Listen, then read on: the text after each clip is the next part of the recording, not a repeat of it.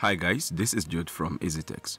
In this tutorial, I'll be showing you 3 possible ways to fix this Grub error in Windows or Ubuntu dual boot during startup. It says, error, no such partition, entering rescue mode, Grub rescue. The primary reason for this error is that your Grub bootloader configuration has been tampered with, either corrupted, misconfigured, or deleted. More specifically, you might have forcefully deleted your Ubuntu or some other Linux system files from a dual boot PC, or you extended certain disk partition into the partition with your Grub bootloader. And as you know, the Grub bootloader provides you the choice to boot one of multiple operating systems installed on your computer. Hence, corrupting the bootloader prevents you from accessing any of the installed operating system, even if such operating system is still functional. It's like misplacing the key to your gate, so even though you have the key to your room, you can't access it because you can't get through the gate. So in this tutorial, I'll be showing you different ways to fix this problem. But before we proceed, if you are yet to subscribe, take a second and hit the subscribe button so as to keep up with future tech support videos like this one. And now without further ado, let's jump right into it.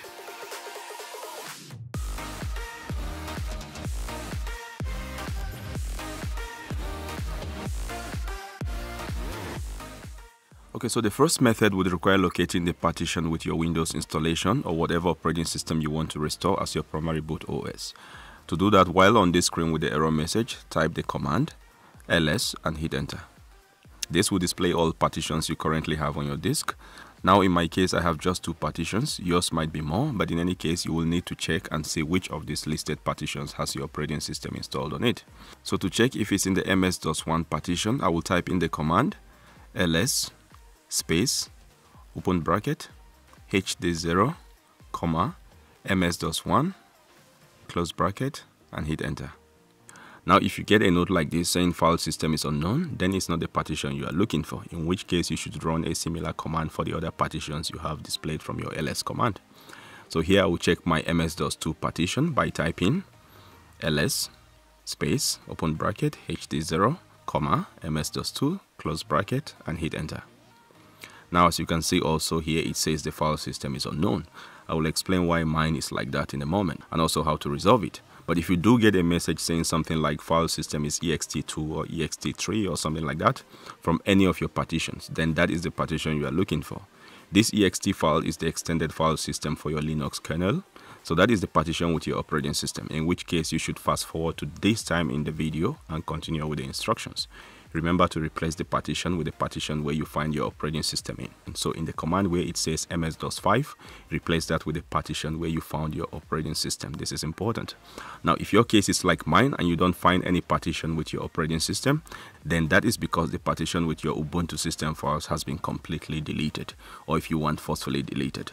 I will show you how to confirm that in a moment. But first, here is a quick note. To avoid getting such error in future, if you are running a dual boot PC and wish to switch back to a single boot or delete your Ubuntu and revert back to running only Windows, here is a video I made showing step-by-step instructions on how to do that properly and avoid such errors. I will leave the link down in the video description. Now back to the error, here is how to verify that the partition with my Ubuntu has been deleted. Now type in the command set and hit enter.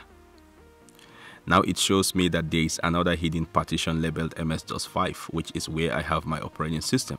Now type the command set space boot equal open bracket hd0 ms-5 close bracket and hit enter.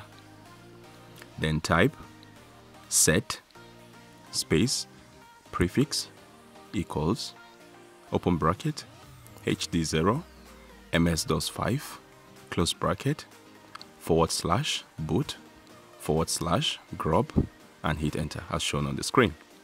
Then type ins mode space normal as shown on the screen and hit enter. Now type normal and hit enter to complete the process. Now depending on what could have caused the problem in your case, that should resolve the issue and boot you back to your operating systems. However, if this doesn't work for you, then you should proceed with the second suggestion. For this solution, we'll be using the bootrec tool to try to locate any Windows installations on all disks attached to the computer and then add them back to the boot list so that the boot manager can locate them during startup. Now to do this, you will need a bootable USB with Windows 10 installation files. If you haven't made one already, you can follow the procedures I showed in this video to do that. I will leave the link in the video description.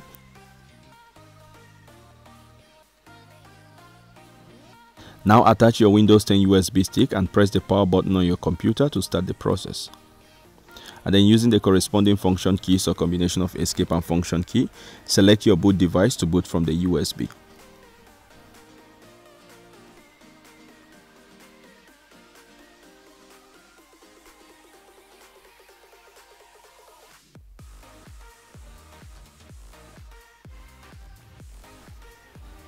On this initial setup page, select Windows 10 64-bit or 32-bit depending on your platform, and then wait for the installation files to load.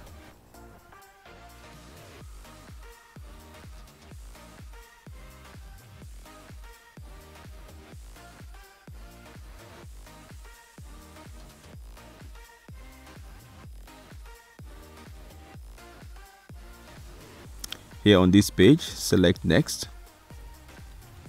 Then click on Repair your computer.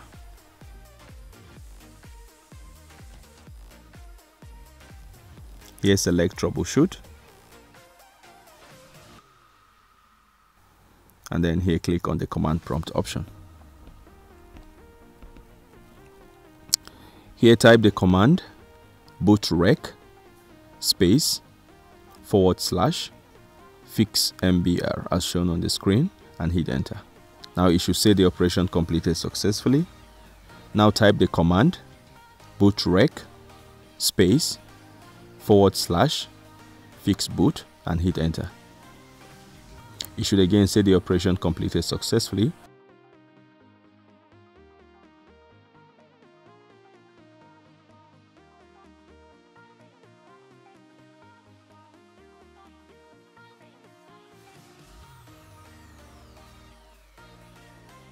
Then type bootrec space /scanos as shown on the screen and hit enter. Obviously, this command scans all your disks to see if there are Windows installations on any of them. Now this could take some time depending on your system specifications and the size and number of disks to scan, so you might have to wait a bit.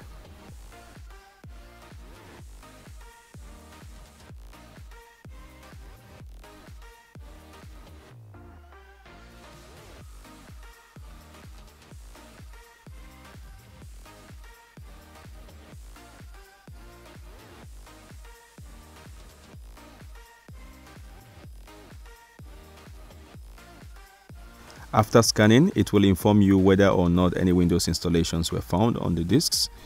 In my case, the process was able to find one Windows installation, so I will go ahead and add it back to the boot list so that the boot manager can locate it during startup. To do that, type the command bootrec space /rebuildbcd as shown on the screen and hit enter. Then wait for the process to run. After that, it should tell you again that it has identified your Windows installation. It then asks whether you want to add it to your boot list.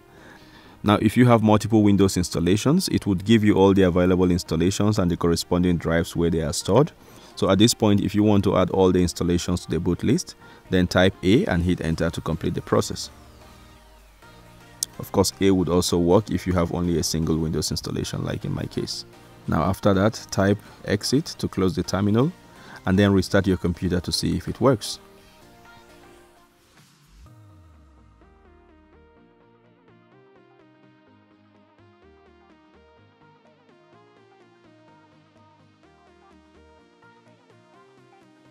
The third approach would be to use the registry backup command called regback. What this command does is to replace your registry configuration with the last known good configuration you have on your PC. So basically changing your registry configuration to the configuration of your most recent successful boot up. To do that, you will need to go back to this advanced options screen.